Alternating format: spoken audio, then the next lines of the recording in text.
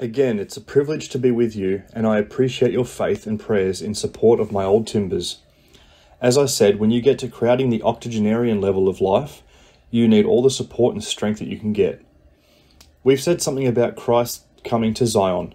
We've indicated that it's maybe a gradual thing, that he will take up his residence in Zion, like he says in the Book of Mormon, and this will be in some measure the beginning of the millennium, at least for the righteous. I think if I were in Zion and the Lord were there, I could invite him in to tell us about the gospel and have him teach us like he taught the Nephites. I would think I was in heaven instead of just the millennium. So at least it may be that Christ's coming, so far as the saints are concerned, it certainly will be much sooner than the great events spoken of in relation to his coming to the world. As we view this whole picture of events, and we move the prophetic picture from Zion to the New Jerusalem scene, and see the interrelationship that is involved, we see why the prophet Joseph Smith talked about 3 great gatherings. We need to see things in that light. He says we are the favoured people that God has made choice of to bring about the latter-day glory. That's what we've been talking about now for about 2 days, isn't it?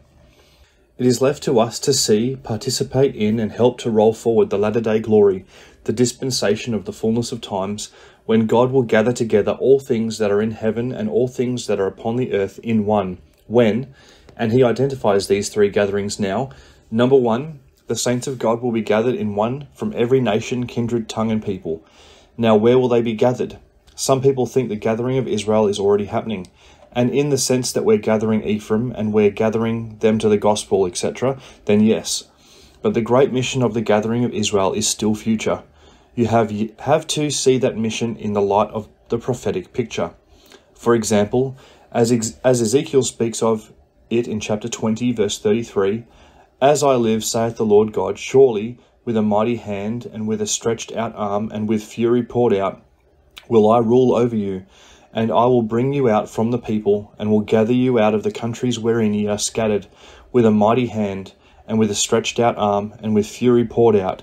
We haven't gotten to that condition yet in the world. He says, "And I will bring you into the wilderness of the people, and there will I plead with you face to face, so they'll know and not misunderstand what he says." He adds, "Like as I pleaded with your fathers in the wilderness of the land of Egypt, so will I plead with you, saith the Lord God. And I will cause you to pass under the rod, and I will bring you into the bond of the covenant. And I will purge out from among you the rebels, and them that transgress against me. I will bring them forth out of the country wherein they sojourn. And they shall not enter into the land of Israel, and ye shall know that I am the Lord." Now that great program of gathering will be to the New Jerusalem, and in order to prepare for it, you've got to have a cleansing of this land, the cleansing of the saints, and the building of the New Jerusalem. When the New Jerusalem is built, then this first great gathering that we're talking about here will get underway. It will be a gathering of all saints from all nations of the earth to America, north and south. This will be the land of the New Jerusalem. He says the saints of God will be gathered in one. Teachings of the Prophet, page 231. From every nation and kindred and people and tongue, when the Jews will be gathered together into one. That's the second great gathering, the gathering of the Jewish people, and that gathering is only in its infant stages as yet. It will see the millions of Jews in all the lands of the earth finally return to their homeland. And then the third gathering, and the wicked will also be gathered together to be destroyed, as spoken of by the prophets. The prophets speak of the gathering of the wicked to be destroyed. Where are the wicked gathered to be destroyed? To Jerusalem, to the great battle of Armageddon, to the abomination of desolation that will take place. When the devastation is of such magnitude, the blood will run bridle deep in the valleys in and around Jerusalem. That's the gathering of the wicked to be destroyed. So we talk about this last great era of time. Let's talk about it with a focus on Zion, because as Isaiah said and Paul reiterated, "Out of Zion shall go forth the deliverer and turn ungodliness from Jacob." Then we focus from there down to us and what we're doing about it. So there are 3 great gatherings. The saints, and picture in mind the fulfillment of the prophecy of Isaiah in chapter 54, where the New Jerusalem has been established, and where he says, "Break forth on the right hand and on the left, and thy seed shall inherit the Gentiles, and make the desolate cities of America to be inhabited." Then the gathering of the righteous. All these churches that we are building up in foreign lands, Nephi sees that they will gather, and the Lord will go before them. They will have the power of the Lord in their midst, and it will be the day of the Lord's power. It is spoken of over and over again in the Book of Mormon as a time when the Lord will make bare his arm in the eyes of all nations, to bring about his purposes. Note how Nephi puts it in his commentary on 2 chapters of Isaiah, Isaiah 48 and 49. In 1 Nephi 22:10, "And I would, my brethren, that you should know that all the kindreds of the earth cannot be blessed," and the emphasis is a positive one, cannot be blessed unless he, God, shall make bare his arm in the eyes of the nations. Wherefore, the Lord God will proceed to make bare his arm in the eyes of all the nations in bringing about his covenants and his gospel unto those who are of the house of Israel. Wherefore he will bring them again out of captivity, and they shall be gathered together to the land of their inheritance. And they shall be brought out of obscurity and out of darkness, and they shall know that the Lord is their Saviour and their Redeemer, the mighty one of Israel. What does it mean that the Lord is going to make bare his arm in the eyes of all nations? What does that mean? Well, there is an occasion in ancient times when the Lord made bare his arm in the eyes of one nation in redeeming Israel. And that one nation was Egypt, right?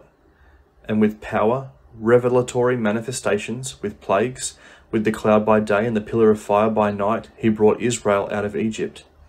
Nephi sees in 1 Nephi 14 that the time will come when there will be such a polarization of things in relation to the people of God that there will be only 2 churches.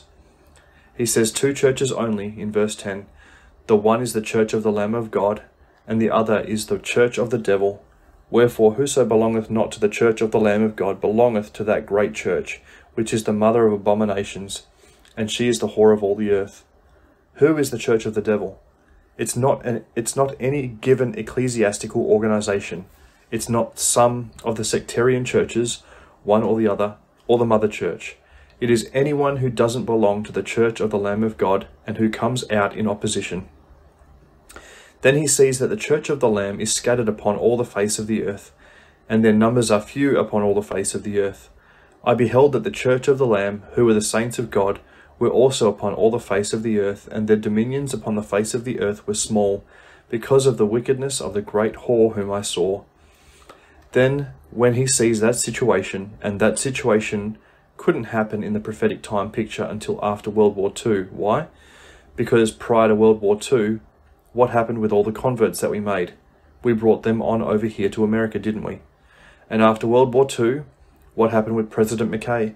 Stay where you are, gather together in the lands where you are, and organize wards and stakes.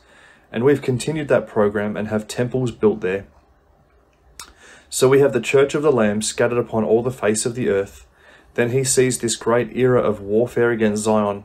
He says, "And it came to pass that I beheld that the great mother of abominations did gather together multitudes upon the face of all the earth, among all the nations of the Gentiles, to fight against the Lamb of God." Now that's not just the media turning loose on us. And that great era of warfare will begin with the American Gentiles making warfare, literal, actual, bloody warfare against the Latter-day Saints. And then it will extend into other areas. Nephi sees then, and it came to pass that I, Nephi, beheld the power of the Lamb of God, that it descended upon the saints of the church of the Lamb, and upon the covenant people of the Lord, who were scattered upon all the face of the earth, and they were armed with righteousness and with the power of God in great glory. Now that's where the Lord bears his arm in the eyes of all nations. He will preserve and he will protect them, and it will be a sanctifying experience because they will learn to rely upon him. When they are gathered out, they will not go in haste, just like 3 Nephi 21 says, nor will they go by flight, but they will go slowly. Why? Because they want to bring as many people as they can with them, who will join with them. And where will they gather? They will gather to the land of America, which will be the Zion of God, the New Jerusalem having been established during this period of warfare. The great gathering of Israel then will get underway, and that's it. What will happen to the Jews? Well, they will gather also, and the time will come, and I don't say this with any negative feelings toward them, but the time will come when they will be good and glad to get out of America because of the turmoil and the chaos that we have here. They will leave this land as they will leave other lands, and they will finally gather wholly and fully and completely to the land of their inheritance. The great program as it relates to this dispensation is a 2-generation program. Let me turn to the inspired revision of the Bible, Luke 21. Here the Saviour is talking to the Jews in his day about the destruction and then imminent destruction of the Jews. He indicates that they would be scattered throughout the world. He says in verse 19, "And when you shall see Jerusalem compassed with armies, then know that the desolation thereof is nigh. Then let them who are in Judea flee to the mountains, and let them who are in the midst of it depart out, and let not them who are in the countries return to enter into the city. For these be the days of vengeance, that all things which are written may be fulfilled. But woe unto them who are with child, and to them who give suck in those days. For there shall be great distress in the land, and wrath upon this people, and they shall fall by the edge of the sword, and shall be led away captive into all nations. And Jerusalem shall be trodden down of the Gentiles, until the times of the Gentiles be fulfilled." That destruction that he spoke of Jerusalem occurred in the year 68 to 70 AD, when the Roman armies under Titus gathered around Jerusalem and set up the siege against it, and 1 million Jews perished. When they became so hungry they ate their own children. That gets to be a gory sight. The Saviour said that when you see Jerusalem encompassed with armies, then know that this desolation happens. We are told that when the Christians of that period saw those events taking place, they took off. They got out of that place. They weren't victims of the siege against Jerusalem. But then he goes on, and note what he says, "Jerusalem shall be trodden down of the Gentiles until the times of the Gentiles be fulfilled." We talked about that some time or other earlier. It simply means that when Jerusalem is again in the power of the Jews, that the time of the Gentiles are officially over. That took place not in 1948 fully and completely, it took place in 1967. He goes on, and note how the inspired version adds some further clarification. "Now these things he spake unto them, concerning the destruction of Jerusalem. And then his disciples asked him, saying, Master, tell us concerning thy coming." Now let's shift to the second coming. "And he answered them and said, In the generation in which the times of the Gentiles shall be fulfilled," and that generation began in 1967, "there shall be signs in the sun, and in the moon, and in the stars, and upon the earth distress of nations with perplexity, like the sea and the waves roaring. The earth also shall be troubled, and the waters of the great deep, men's hearts failing them for fear, and for looking after those things which are coming on the earth. For the powers of heaven shall be shaken. And when these things begin to come to pass, then look up and lift up your heads, for the day of your redemption draweth nigh. And then shall they see the Son of Man coming in a cloud with power and great glory. And he spake to them a parable, saying, Behold the fig tree and all the trees. When they now shoot forth, ye see and know of your own selves that summer is now nigh at hand. So likewise ye, when ye see these things come to pass, know ye that the kingdom of God is nigh at hand. Now note this, verily I say unto you, this generation, the generation when the times of the Gentiles be fulfilled, shall not pass away until all be fulfilled. Now how many generations are there in the total program? 2. One generation we call the initial one, and it is fulfilled when the Jews return to Jerusalem. That begins officially the second generation. Speaking now of this second generation, verily I say unto you, this generation, the generation when the times of the Gentiles be fulfilled, shall not pass away till all be fulfilled. Now whether he waits until the latter part of the second generation, I don't know. Now, if you read carefully section 45, you'll find that it says the same thing. I don't want to take the time to get into that, but section 45 makes it clear that we're dealing with this same kind of prophetic picture and the same kind of clarification, although the inspired revision in Luke 21 is more clear than that statement. As we see this picture, we see the prophet talking about the wicked gathered around Jerusalem, and let me turn with you to the book of Joel for one example of this.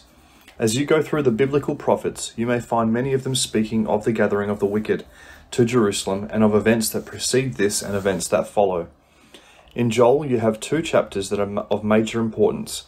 The second chapter deals with Zion, and chapter 3 deals with Jerusalem, and it's just about that simple. The angel Moroni, when he visited the prophet Joseph Smith in September of 1823, quoted from the second chapter of Joel. He said it hadn't been fulfilled yet, but that it would be fulfilled. Joel 2 deals with a great military power called a northern army. It's identified in verse 17 as a heathen force, and it is said to be the greatest military power that has been amassed in the history of mankind. and it will come to the land of Zion. It will cause great consternation, so that Joel 2 starts out with, "Blow ye the trumpet in Zion, and sound an alarm in my holy mountain. Let all the inhabitants of the land tremble, for the day of the Lord cometh, for it is nigh at hand." And then he describes this power that comes through. Then he indicates that the Lord, he says, will be jealous for his land. Verse 18, "And pity his people, yea, the Lord will answer and say unto his people, Behold, I will send you corn and wine and oil, and ye shall be satisfied therewith. And I will no more make you a reproach among the heathen, but I will remove far off from you the northern army, and will drive him into a land barren and desolate." Then he goes on and says, verse 28, "And it shall come to pass afterward, that I will pour out my spirit upon all flesh, and your sons and your daughters shall prophesy, and your old men shall dream dreams, your young men shall see visions, and also upon the servants and upon the handmaids in those days will I pour out my spirit."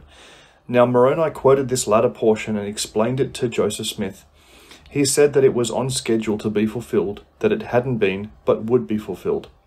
The thing I want to bring this up for is to give you the setting for these later developments that center in Jerusalem. Note, for example, what Joel says in verse 32, "And it shall come to pass that whosoever shall call on the name of the Lord shall be delivered. For in Mount Zion and in Jerusalem, the second place, shall be deliverance, as the Lord hath said. And so there is a third place, and in the remnant whom the Lord shall call."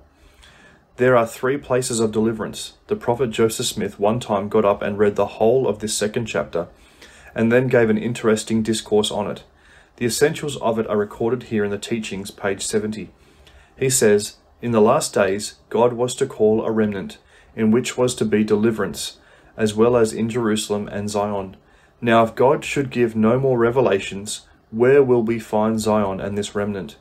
The time is near when desolation is to cover the earth, and then God will have a place of deliverance in his remnant, and in Zion and in Jerusalem." He says, "Take away the Book of Mormon and the Revelations, and where is our religion? We have none, for without Zion and a place of deliverance we must fall, because the time is near when the sun will be darkened and the moon turned to blood," etc. The prophet makes it clear that the remnant is the remnant of Jacob spoken of in the Book of Mormon. And when this great northern army comes into the land of Zion and raises havoc and finally by the Lord is turned back, then the world situation will be such that there will be only 3 places where there is any kind of stability and safety. One is Mount Zion among the saints, the other is Jerusalem among the Jewish people, and the other is among the remnant of Jacob, who are tribally oriented and who will gather themselves together. And after America has been decimated by this northern army, they will go through among the Gentiles like a lion among the beasts of the forests, and like a young lion among the flocks of sheep, and none can deliver. And that fills that portion of Jesus' prophecies recorded in 3 Nephi 16 and 20 and 21. But the situation will be that there will be deliverance. Peace will be taken from the earth, and there will be deliverance in 3 places. Those 3 places will be places where there will be some kind of internal stability among the people. In Mount Zion, and we know basically what that is, it will be God's work and his kingdom. In Jerusalem, it will be the Jewish people gathered together, some of them believing, but the bulk of them merely having their Jewish traditions and gathered together under those circumstances. But they will provide a place of safety and stability in a world of chaos. And then the 3rd place will be among the remnant whom the Lord shall call. That word "shall" is important. It means he hasn't called them yet, but that he will. And when the time comes, he will call them, and they will unite together and be a power in this land. They'll go through among the decadent Gentiles like a lion among a flock of sheep. And there will be a place of safety for them, and you have a world situation like that. That will be the world situation. I often wonder if we keep on the path of insanity that we're following, and the American economy goes under and the economy of Western civilization goes under, what is the end result? Where is there any stability? Where will we have any kind of stability as Latter-day Saints? We've enjoyed the freedoms of this land for some time, at least to a degree. We've gotten kicked from one end of the nation to the other, but there wasn't a time along the way that we couldn't send missionaries out, and there wasn't a time along the way that we couldn't at least argue about liberty and say that we ought to have a little of it. When we got out here in the West, then we had a homeland in this great land with the Constitution. But suppose all that passes away into turmoil and chaos, then where do we go? Where do we look for safety? Where do we look for a supporting bulwark of strength and power from which we can teach the gospel? The answer is you won't find it in the world. You'll have to finally get on the stick and build Zion. And we'll do it willingly because we have to, whether we think we ought to or not. When we do, then there will be safety in Mount Zion. In the meantime, the Jews will gather to Jerusalem, and they will be glad to get out of this land and its circumstances, and in other lands. And they'll establish Jerusalem in a full program, and they'll quit hassling about things that go on over there, and they'll really build the program. I'm not saying that I'm all in favor of what the Jews are doing. The Arab people are a very beautiful and loving people, and I've spent some time over there with them. It's a sad thing, the way they are being treated by many, and the pawns that are made by the powers of the nations of the earth, and the issues that are there. And there needs to be intelligent and righteous and proper solutions to that program. How that finally works out, I don't know. But that's the setting for this whole thing. And then there's safety in Jerusalem. And then, having spoken about that, then Joel turns his prophetic focus on Jerusalem, and he says, Joel 3:1, "But behold, in those days, and in that time, when I shall bring again the captivity of Judah and Jerusalem, I will also gather all nations, and will bring them down into the valley of Jehoshaphat, and will plead with them there for my people, and for my heritage Israel, whom they have scattered among the nations, and parted my land." Now where is the valley of Jehoshaphat? Well, if you are standing on the eastern wall of Jerusalem, and the temple lot is right there, the dome of the rock is there, and you look east, you see not too far away, about from here to the other end of the little town here of Snowflake, that kind of distance, with a big valley in between. Then you will see the Mount of Olives. That valley in between is called the Kidron Valley, and prophetically it's called the Valley of Jehoshaphat.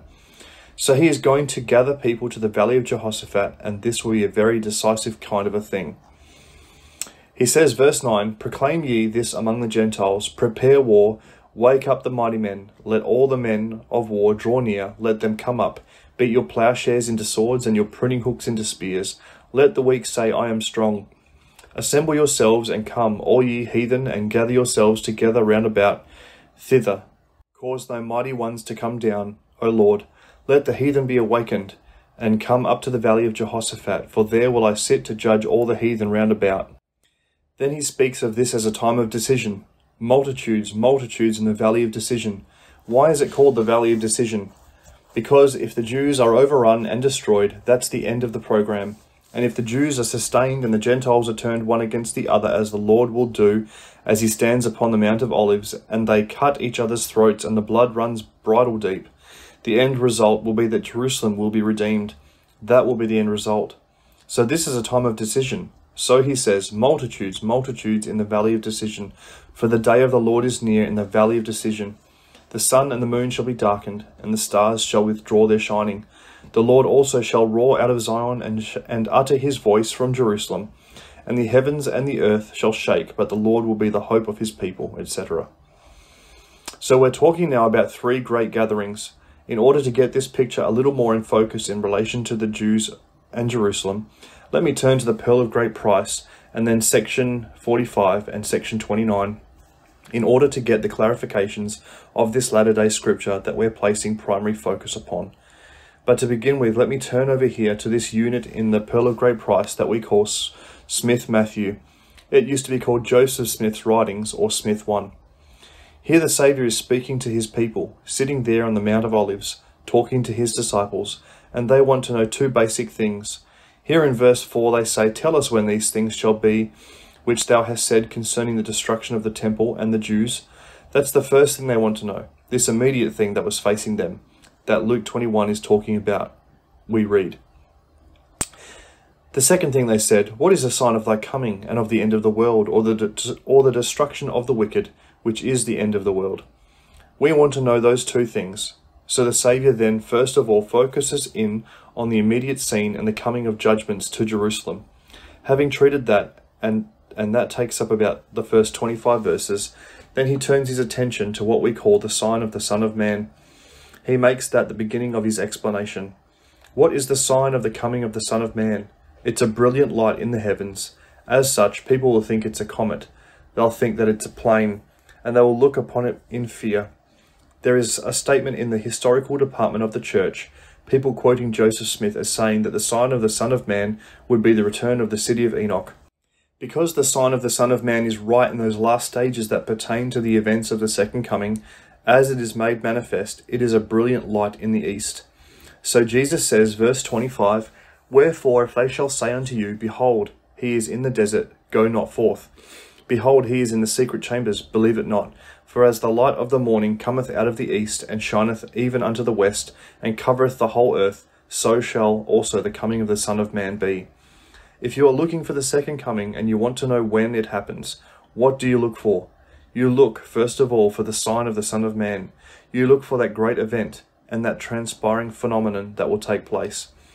As the prophet Joseph Smith explained it, it will be thought by some to be a planet, and boy, that will cause consternation, because here you will see that brilliant light in the heavens moving on in, and what do you think? Wow, we're right in the line of fire, and that ought to cause some of them to repent. It'll cause a lot to commit suicide and all that, but it ought to cause some to repent. And the light of that will cover the whole earth, like the light of the sun. Not necessarily that it will come from the east, we don't know, but it will be like the light of the sun coming out of the heavens and filling the whole earth. Having expressed the sign of the Son of Man as a focal point to that which they look, then Jesus explains things leading up to that sign and its manifestation. Now I will show unto you a parable. Behold, wheresoever the carcass is, there will the eagles be gathered together. So likewise shall mine elect be gathered from the four quarters of the earth. Now we've said there are three great gatherings, the gathering of the saints to Zion, the gathering of the Jews to Jerusalem, and then in the midst of that last gathering, at the tail end of the thing, there will be a gathering of the wicked against the Jews in Jerusalem. And there they will be destroyed, not by the military powers of the Jewish people, but by the intervention of Christ as he stands upon the Mount of Olives. He says, okay, now let me give you a parable. It's kind of like the eagles gathering to the carcass. That's a rather homely illustration, but it gets the idea over. He says, And they shall hear of wars and rumours of wars. Behold, I speak for mine elect's sake, for nation shall rise against nation, and kingdom against kingdom. Now these are the wars future to us. This is the era of warfare that Nephi sees when the nations of the Gentiles make war against Zion. And then the Lord turns them one against the other, and there will be wars of a devastating nature among them. They'll have something to do besides badgering the saints they are making war against, because the attention will be turned one toward the other. He says, Behold, I speak for mine elect's sake, for nations shall rise against nation, and kingdom against kingdom. There shall be famines and pestilences and earthquakes in diverse places. And again, because iniquity shall abound, and the again refers back to a previous statement of things as they existed among the Jews prior to the destruction of the Jewish system in 68 AD. When he says in verse 10, Because iniquity shall abound, the love of many shall wax cold. He comes back to that and puts it on a broader scale, on a world scale, and on a latter-day scale. He says, And again, because iniquity shall abound, the love of many shall wax cold, but he that shall not be overcome, the same shall be saved. Why does iniquity abound as a basis? Or why does the love of many wax cold, rather, take place as a consequence of iniquity? The answer is because when iniquity is present, the Spirit of the Lord withdraws and there is no love. There might be zeal without knowledge and there might be a lot of emotion, but there is no love except by and through the Spirit of the Lord. So the Spirit will withdraw, and as a result, the love of many shall wax cold. He says, And again, this gospel of the kingdom shall be preached in all the world for a witness unto all nations. And that implies an apostasy from the Saviour's point of vantage when he was back there sitting on the Mount of Olives. An apostasy and then a restoration, a new dispensation of the gospel.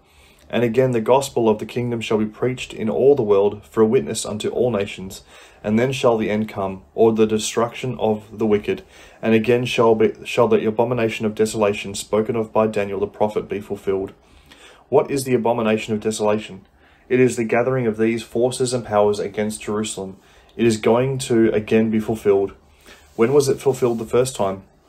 When the Roman armies gathered around Jerusalem and they took up their siege against Jerusalem and 1 million Jews perished. That kind of thing is going to happen again, and the Jews will be overrun. The city capitulated. The Jewish people were shipped out and scattered. Likewise, that whole scenario will take place again, including the capitulation of the Jewish people as a nation. They will be overrun by heathen hordes.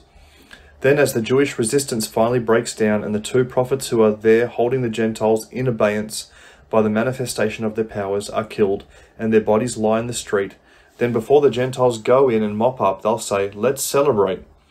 They'll send presents to each other and commendatory statements. "Hey, you did a great job. Boy, we really mopped those guys up. Now we're through with the Jews."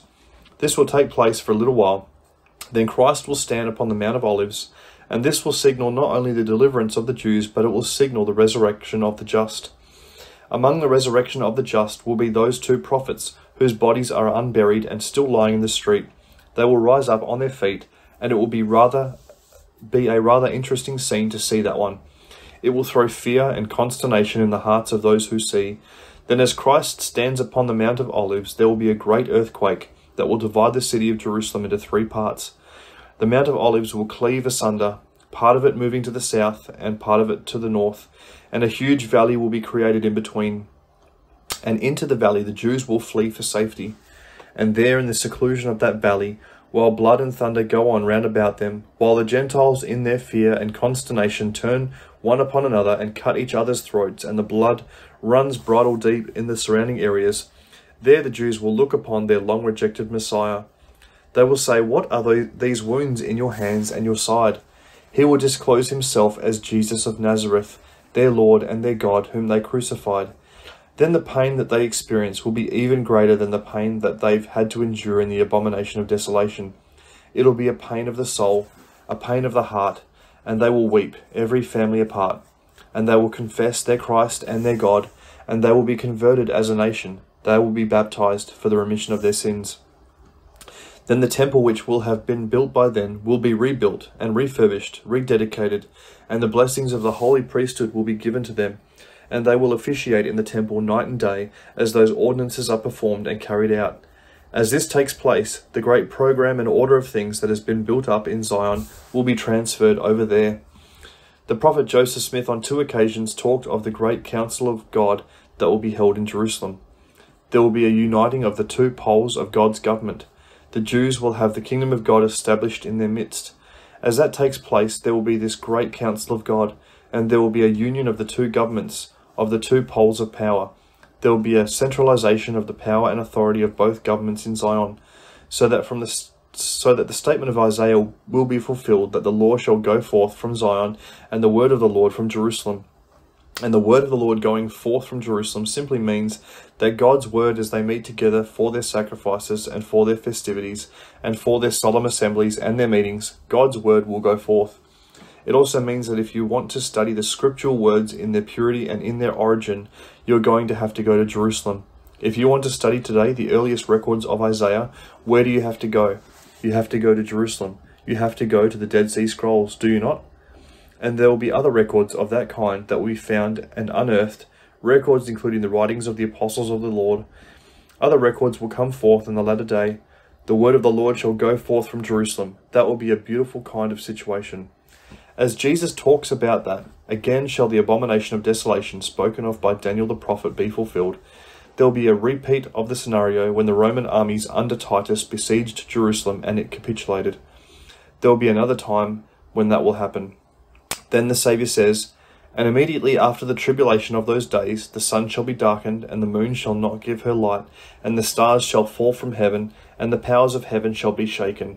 Verily I say unto you, this generation in which these things shall be shown forth shall not pass away until all I have told you shall be fulfilled." We have some clarifications on that picture in the Doctrine and Covenants. I'd like to turn to section 45 with you to get the picture as it is expressed there. Section 45 is an interesting revelation in that it's a re-revelation of the teachings of Jesus as he sat upon the Mount of Olives and taught his disciples. Someone made a tape recording of it, and they played that tape recorder through the spirit of revelation to Joseph Smith, and he wrote it down. That's what we've got in section 45. Now, note how he puts it. He is talking about his reasoning in favour of building the kingdom of God, and he says, verse 15, "Wherefore hearken, and I will reason with you, and I will speak unto you, and prophesy as unto men in days of old. And I will show it plainly as I showed it unto my disciples, as I stood before them in the flesh, and spake unto them, saying, And he is repeating for us the same instructions he gave to his disciples, saying, As ye have asked for me concerning the signs of my coming, in the day when I shall come in my glory in the clouds of heaven, to fulfill the promises that I have made unto your fathers. For as ye have looked upon the long absence of your spirits from your bodies to be a bondage, I will show unto you how the day of redemption shall come, and also two things. One, how the day of redemption in the sense of resurrection shall come, and number two, also the restoration of the scattered Israel. He focuses in on those two things. He makes it clear that there is not going to be a general resurrection until these things that he is going to explain take place.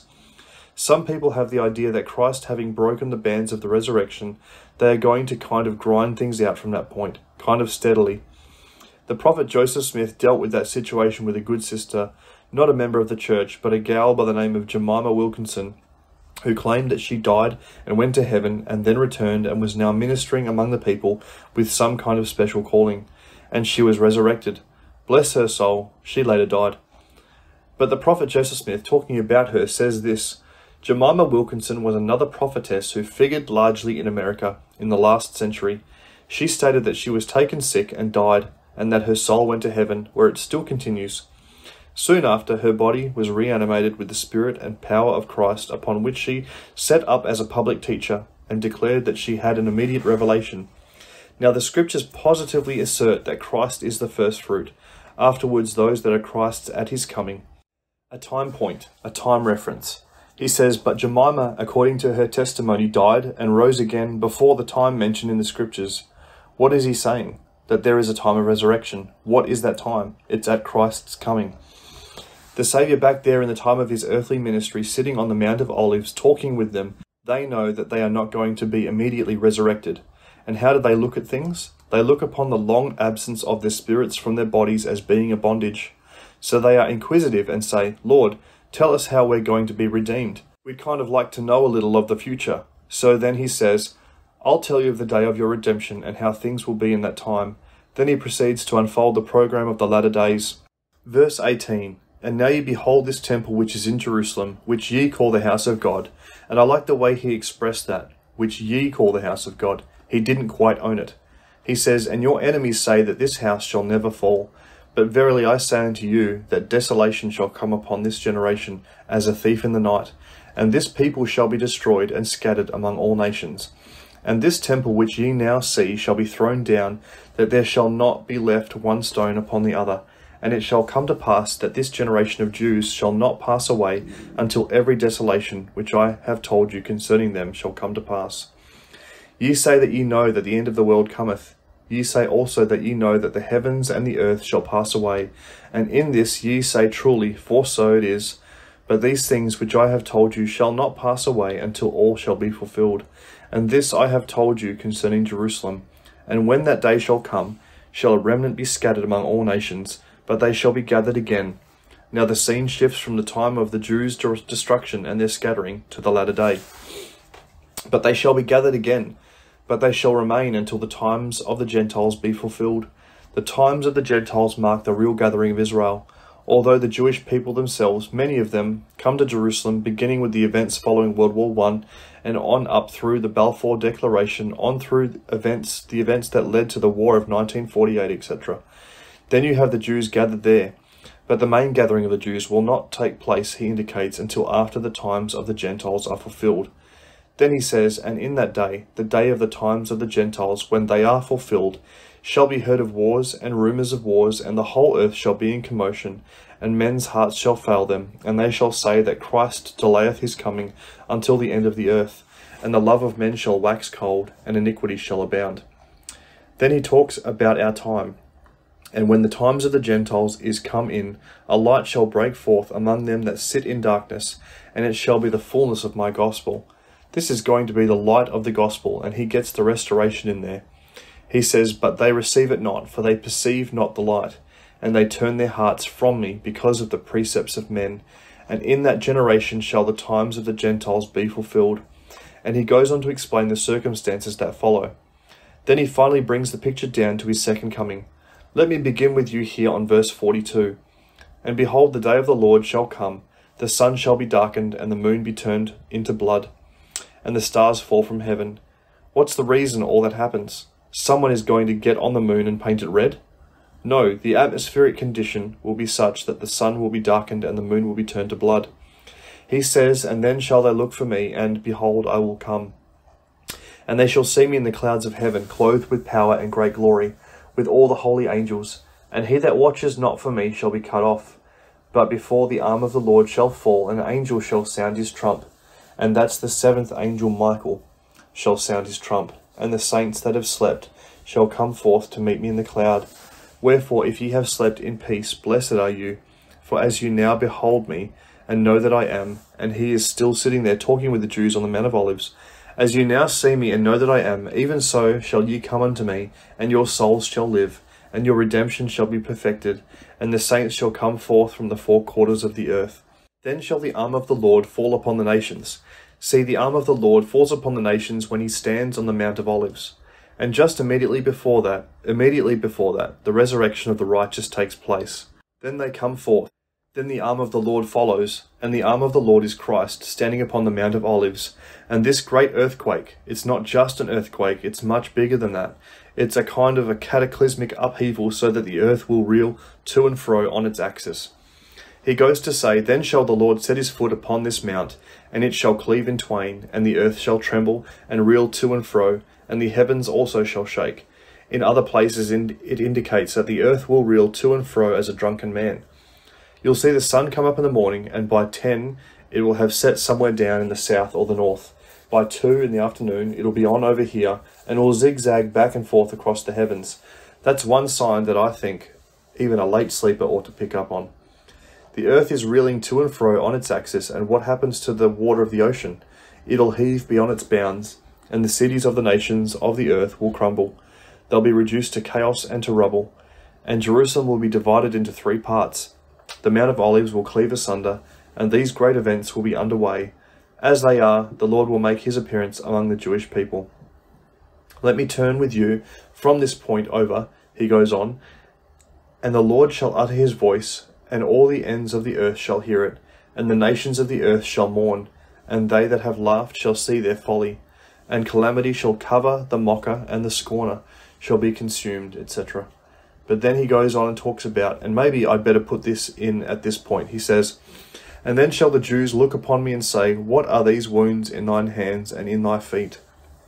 And then shall they know that I am the Lord, for I will say unto them, These wounds are the wounds with which I was wounded in the house of my friends. I am he who was lifted up. I am Jesus that was crucified. I am the Son of God. And then shall they weep because of their iniquities. Then shall they lament because they persecuted their king. Now in section 29, we have another major contribution made in latter-day revelation concerning this picture. The Lord here speaks of his coming in his glory.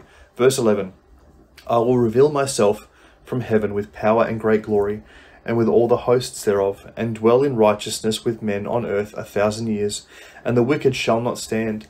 And again, verily, verily, I say unto you, that it hath gone forth in a firm decree, by the will of the Father, that mine apostles, the 12 which were with me in my ministry at Jerusalem, and I expect that excludes Judas and includes Matthias, shall stand at my right hand at the day of my coming in a pillar of fire, being clothed with robes of righteousness, with crowns upon their heads, in glory even as I am, to judge the whole house of Israel, even as many as have loved me and kept my commandments, and none else.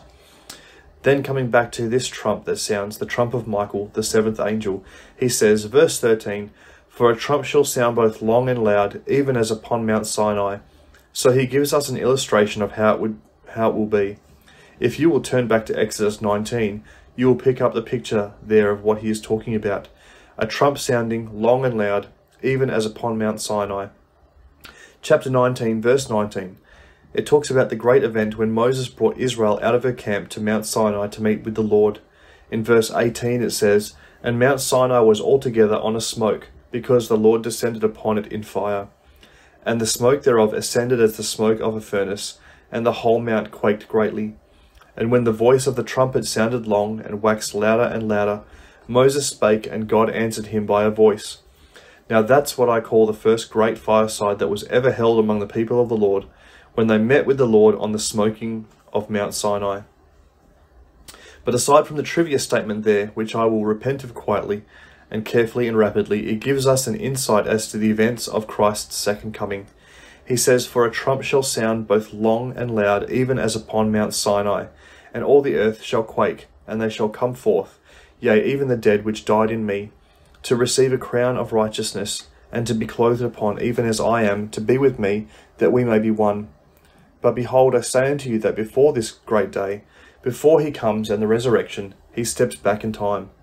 But before this great day shall come, the sun shall be darkened, and the moon shall be turned into blood, and the stars shall fall from heaven, and there shall be greater signs in heaven above and in the earth beneath, and there shall be weeping and wailing amongst the hosts of men, and there shall be a great hailstorm sent forth to destroy the crops of the earth." Now that hailstorm is an event that takes place immediately before Christ comes to the Jewish people. It's not really a part, at least this one isn't, it's not really a part of the situation that leads up to the cleansing of Zion, as sometimes we are led to believe. "And it shall come to pass, because of the wickedness of the world, that I will take vengeance upon the wicked, for they will not repent. For the cup of mine indignation is full. For behold, my blood shall not cleanse them if they hear me not. Wherefore I the Lord God will send forth flies upon the face of the earth, which shall take hold of the inhabitants thereof, and shall eat their flesh, and shall cause maggots to come in upon them." This is a good after-dinner speech if you want to give a real one. He says, "And their tongues shall be stayed, that they shall not utter against me, and their flesh shall fall from off their bones, and their eyes from their sockets. And it shall come to pass that the beasts of the forest and the fowls of the air shall devour them up, and the great and abominable church." And this is when the heathen and the Gentile forces, including the great and abominable church, gather against Jerusalem.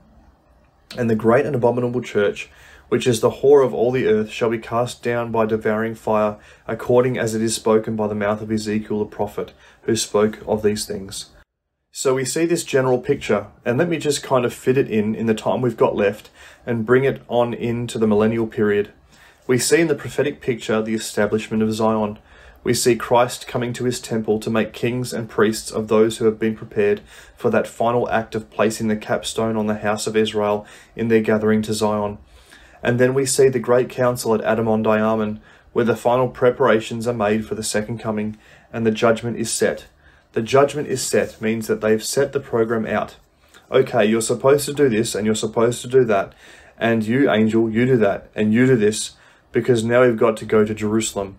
And then when they go to Jerusalem, Christ stands upon the Mount of Olives, and just immediately before, almost as he does, the resurrection of the righteous takes place. The Mount of Olives cleaves asunder, and this isn't just a simple earthquake. This is a cataclysmic upheaval of such magnitude that the earth wobbles and reels and is actually knocked out of its orbit. It's like a lost sheep running here and there. Men's hearts really begin to fail them. They wonder where they are going. They are on a wild travel through space, and their hearts fail them, and they fall down. Then they think this brilliant light in the heavens, the sign of the Son of Man, they think they are going to be bombarded from that source. In the midst of all this, you see the Jewish people converted as a nation, and the order of the kingdom of God, which the latter-day saints have built up in Zion, is transferred over there. And the economic order of Zion is established among the Jews. And it will kind of help the reputation of the Jews to have that order established among them, if they'll practice it. Then the government of God will be set up among the Jews, and a nation will be born in a day, and the ordinances of the temple administered. And they will be brought into the church of the firstborn. And all things will be prepared so that in a few months' time, after Christ stands upon the Mount of Olives, this great event of his coming in glory in the clouds of heaven will occur. This, as I've said, will be preceded by the resurrection of the righteous, and they will come with him. One of the clarifications that Moroni made in the great Malachi prophecy, that the earth would be burned as stubble, is that they come, not just Christ, that they come shall burn them up, saith the Lord of hosts, and this will be a renewal of the earth. Over in section 101, beginning with verse 23, and we'll try to get through this before we conclude this evening, you have the Lord's statement concerning the renewal of the earth. We have in Article of Faith 11 the statement, "We believe not only in the gathering of Israel and the restoration of the 10 tribes, that Zion will be built upon this, the American continent, and that the earth shall be renewed and receive its paradisiacal glory. It's going to be brought back to a position somewhat comparable to that which it enjoyed before the fall, when the veil is taken off and the glory and power of God is made manifest. The Lord, here in section 101, verse 23, invites us to consider these things and explains some of the events related to them. He says, "Prepare for the revelation which is to come, and when the veil of the covering of my temple, in my tabernacle, which hideth the earth, shall be taken off, and all flesh shall see me together, and every corruptible thing, both of man, or of the beasts of the field, or of the fowls of the heavens, or of the fish of the sea, that dwells upon all the face of the earth, shall be consumed." How will they be consumed? They will be consumed by the glory of the Lord, so brilliant in its power and its manifestation that they will literally go up in smoke. The mountains will flow down at his presence, and the waters will boil. Can you imagine the glory of a person, namely the glorified Christ, of such intensity that when the veil is taken off, the whole earth is literally cleansed? What kind of being is Christ? He is a glorified being. And let me suggest to you that when they are burned, they won't be burned like a blowtorch burning on their skin outside. They'll be burned from within. Why? Because the manifestation of his glory, of his intelligence, and his truth and light is in such concentration that it is foreign to corruption. And that corruption isn't just on the skin, it's on the inside. And you begin to burn from within because of the corruption within your soul. The wicked will be as stubble. So he says then, that every corruptible thing, both of man, or of the beasts of the field, or of the fowls of the heavens, or of the fish of the sea, that dwells upon all the face of the earth, shall be consumed, and also that of element shall melt with fervent heat, and all things shall become new. Now this isn't just a scorching fire. All things shall become new. There is a cleansing, there is a burning by the power of his glory, because that which is corrupt cannot stand it. But then there is a renewing of that which remains. There is a quickening of life. There is an infusion of light and truth and living powers within all things, and the earth is raised back to a state of paradisiacal glory. He says, "And all things shall become new, that my knowledge and glory may dwell upon all the earth." There is a reason why he renews the earth, so that it will be compatible with the manifestation of his glory. When we use the words of the scriptural passage which says that the knowledge of God will cover the earth as the waters cover the sea, we're not talking about theological knowledge. We're talking about revelatory knowledge. We're talking about knowledge through the Spirit, because the earth has been cleansed and renewed and elevated. His knowledge and glory shall dwell upon all the face of the earth, and the knowledge of God will cover the earth as the waters cover the sea. That power and that light and that truth and that knowledge of righteousness and of truth will transform those who remain, including the animal kingdom. It goes on to say, "And in that day the enmity of man and the enmity of beasts, yea, the enmity of all flesh, shall cease from before my face, and the lamb will literally lie down with the lion, and the child will literally put his hand in the cockatrice's den, which is a deadly serpent. And these things will be literal by reason of the transformations that take place." Some people read Isaiah 11 and other places where he expresses these things, and they say, "Well, that's the dreams of an old white-haired man." Well, I'm an old white-haired man, and I dream too, but those things will be literal, just as literal as you can write them. He goes on to say, "And in that day whatsoever a man shall ask, it shall be given unto him." Read Isaiah 65:24, and you'll find that Isaiah says that even before they ask. You just start thinking about it, and the purity of the heart of people and the revelatory union between man and God will be such that the Lord will answer you even before you ask. "Whatsoever any man shall ask, it shall be given unto him. And in that day Satan shall not have power to tempt any man." And the reason he cannot have power is because you destroy the basis of operation. Satan operates within the flesh, and the corruption within the flesh.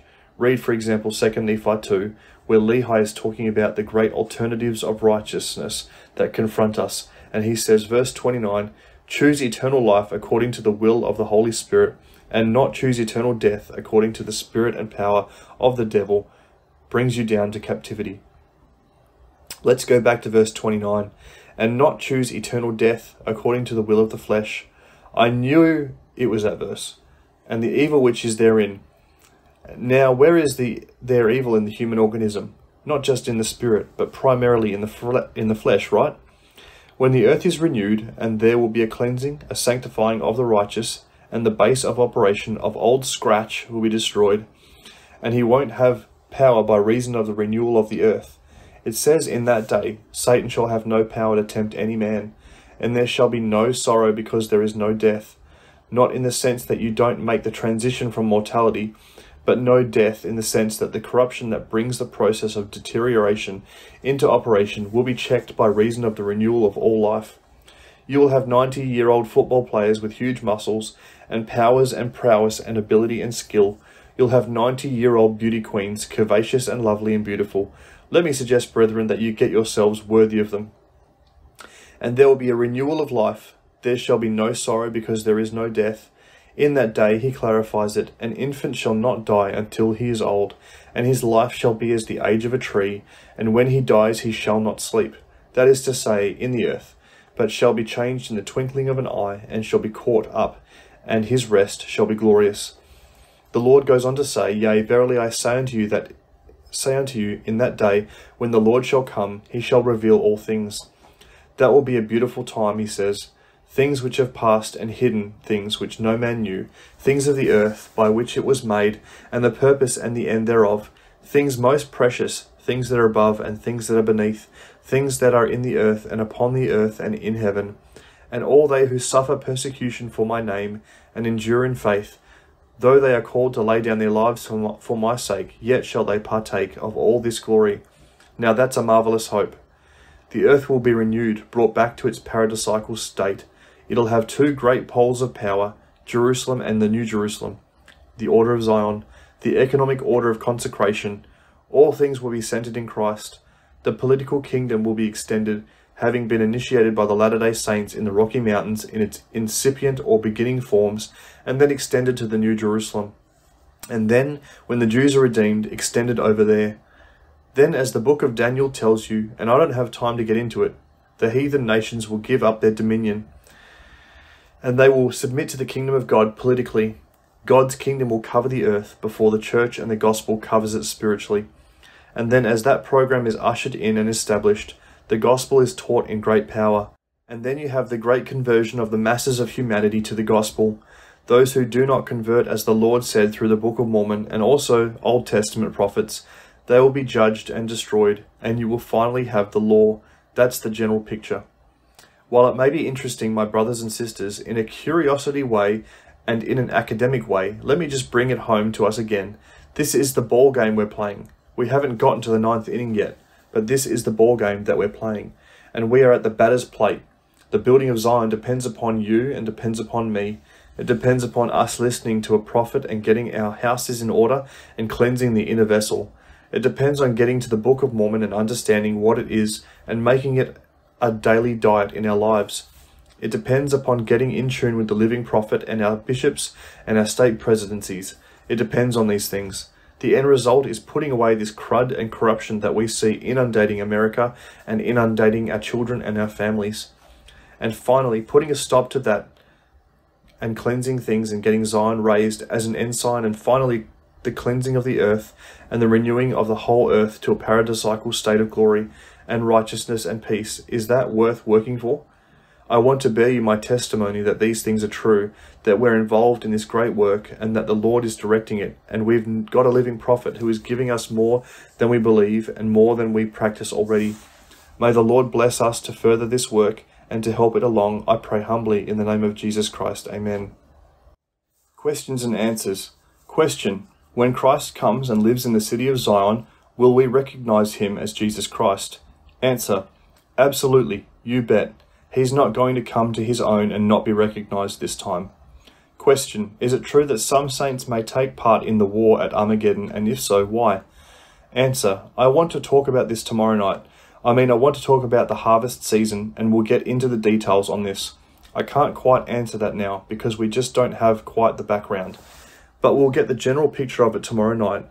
Then if you'll resubmit the question in the light of what we may not cover, I'll be happy to respond to it. Question: how will the earth reeling to and fro from when Christ appears on the Mount of Olives affect America? You know, was it Wilford Woodruff who was up in Logan and he kind of postulated the situation of the future of his day? He talked about New York sinking into the depths. He talked about Albany being destroyed and other eastern cities. I don't know quite when that's going to take place, but it is part of the prophetic literature of the Latter-day Saints. When the seas heave beyond their bounds, you know, Years ago, they had an earthquake up here at some lake. Have you ever heard of that one? Up this side of West Yellowstone? It reached on down into the Rexburg area. We went up to see what happened. There was a lake up there, and when that earthquake hit it, the waters of the lake went just like lifting up a bathtub. The one end of it about 2 feet, and then letting it drop. The waters go boom. That's what is going to happen with the ocean. The Lord says, if I can just leave you with this comment in section 133, that when these things take place, then there's going to be a whole reorientation of the earth's surface. It says, verse 23, he shall command the great deep, and it shall be driven back into the north countries, and the islands shall become one land. And the land of Jerusalem and the land of Zion shall be turned back into their own place, and the earth shall be like as it was in the days before it was divided, back in the days of Peleg before the flood. And the Lord, even the Saviour, shall stand in the midst of his people, and shall reign over all flesh. Now these great cataclysmic upheavals in reshifting the earth's surface will take place, and that's what's going to cause the earth to reel to and fro, that in connection with a lot of other things. Let me turn to 3 Nephi 26 with you for just a minute. We might have time to just get a few of these things.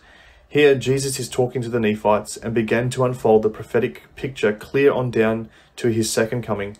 Note what the record says, very brief but succinct. And now it came to pass that when Jesus had told these things, he expounded them unto the multitude, and he did expound all things unto them, both great and small.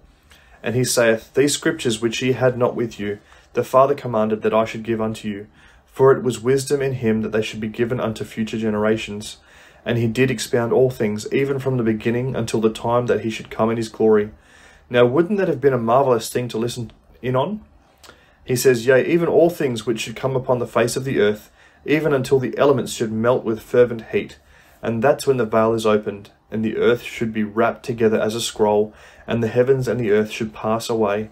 Now that's the present heavens and the present atmospheric earth. To wrap the earth together as a scroll, you have a symbol of a scroll. I was in Samaria and saw the oldest Samaritan scroll in existence. It had the rod down here that you could wrap the scroll on, and over here, and you wrap that thing together. As you wrap it together then, what happens if you wrap the elements together? What happens to the water? It's driven back into the north countries. Then when you finally get the 2 ends of the scrolls right in together here, then you wrap one of them on through to where you get them all finally on one stick. The Lord uses that as a symbol of what he is going to do with the earth. The earth is not only going to be renewed and brought back spiritually, it's going to be restored to the geographical position that it was in and the relationship it was in before the fall and before the flood. It's going to be brought back. And these great events are going to cause the sea not just to heave to and fro, but the great deep will be driven back into the north countries. The whole earth, the mass of it, will become one land. It will be a rather interesting and a devastating kind of thing. The earth will reel to and fro, and it will shake and tremble, and the cities of the nations will crumble into turmoil and chaos. And we hope that Brigham Young did a good job with the Salt Lake Temple, because he said, I'm going to build it so that it will last through this stuff and on through into the millennium. I believe maybe he's going to accomplish that job. But that's going to be the situation and how it will be. Well, thanks again for your attention, and again, let me leave you my testimony that we're involved in the most important work that God has given to any people in any dispensation of time, and we're here in it, and we ought to be alive spiritually. The Lord bless us that we might do so, I humbly pray, in Jesus' name, amen.